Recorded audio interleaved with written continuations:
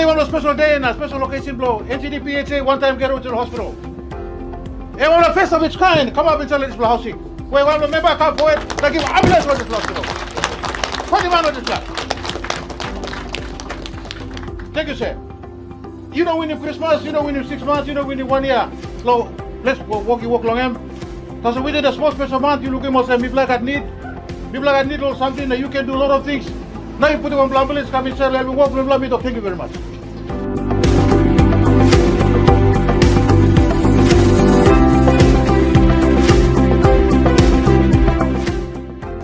But finally, the vehicle is here, and we're very grateful to be part of this very important occasion where I know that Gerehu has not had a proper ambulance for the last 20 or 30 years.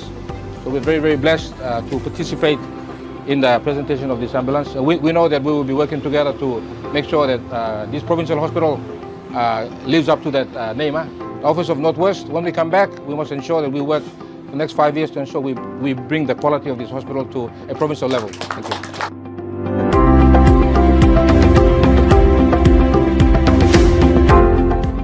I'm Dr. Stephen Yeni. I'm the CEO for the NGE Provincial Health Authority.